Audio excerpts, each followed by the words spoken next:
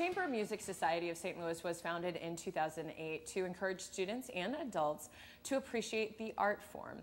Here with us is Marc Gordon, Executive and Artistic Director of the Chamber Society of St. Louis. Thank you so much for being here. My pleasure, Sarah. So 2008, let's first put this all into context for those who aren't familiar with the Chamber Music Society of St. Louis and how it was started, because you started off at the Symphony for many years, the St. Louis Symphony.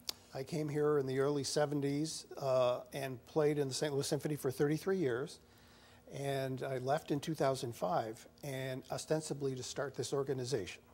I got waylaid a little bit and ended up helping out in the Chicago Symphony when their English horn player retired, and they asked if I could fill in, and that was a pretty easy commute from here to Chicago.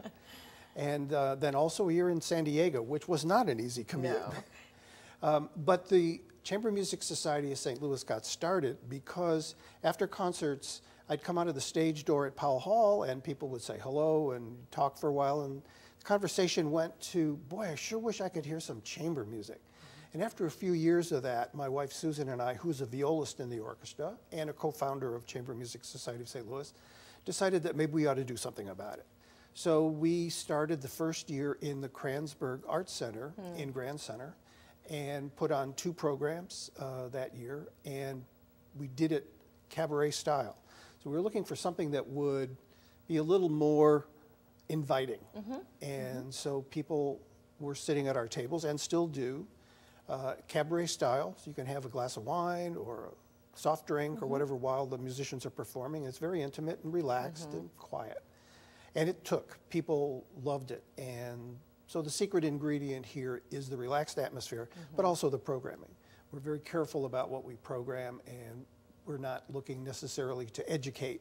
We are looking to inspire and entertain and build audiences for classical music in general. For people who might be familiar when you say classical music, but not so much when you say chamber music, what is the distinction? Right, good question.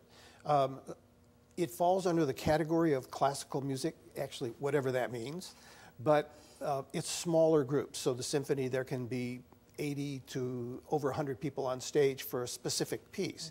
And chamber music can be one person playing a solo, or 2 people with a piano and, say, a violin, or it can be a woodwind quintet or a string quartet, an octet, smaller versions of these kinds of works. And as you mentioned, and with what you're doing, the concerts, they're quite intimate. With the exception of the one coming up, so many people want to see it. You had to go into the Sheldon Concert Hall, to the actual concert hall, is that correct? Right. Again, nice problem to have, right? Good, a great problem to have. Well, sir, what happened is that we sold so many tickets that the Sheldon said, we can't put in as many tables as you need in the ballroom, which is our usual home, without breaking the fire code. So obviously we couldn't do that. So we made the decision that we only had one night for this concert. And normally our concerts are done in pairs because the audience has grown so much. But we only had one night due to scheduling restrictions for us this week. So we decided to move it down into the concert hall. So we've taken what is normally 150 to 200 seat venue to 700 seats. So it's a special night because we have a very distinguished guest artist who's been with us every year for at least the past 5 years, Nicholas McGeegan. And Nick McGeegan is just the most delightful and talented person on the planet. He's all over the world, and we're very lucky to have him, but he's been a great friend, both of St. Louis and of the Chamber Music Society of St. Louis and of the St. Louis Symphony. And as a matter of fact, he was an artist in residence at Washington University in the 80s. So he's very familiar with the city, and audiences here are familiar and love Nick. So it's worked out really well. We're going to do this concert. We're not sacrificing anything acoustically because the Sheldon Concert Hall is a fabulous acoustic.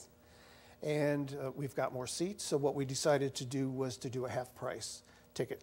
So it'll allow more people to get in to see it. Well, we've got that information for you on the screen. It's the concert coming up this weekend. If It Ain't Baroque, Don't Fix It. Did you come up with that title, Mark? We did. I like that. I love that. It's very clever. It's taking place October 7th at 7:30 p.m. at the Sheldon Concert Hall. It's the Chamber of Music Society of St. Louis. For more information, go to chambermusicstl.org. But don't go anywhere. Stay with us. We're going to talk more to Mark about this concert coming up this weekend, as well as another one coming up on Halloween. So we'll be right back after this break.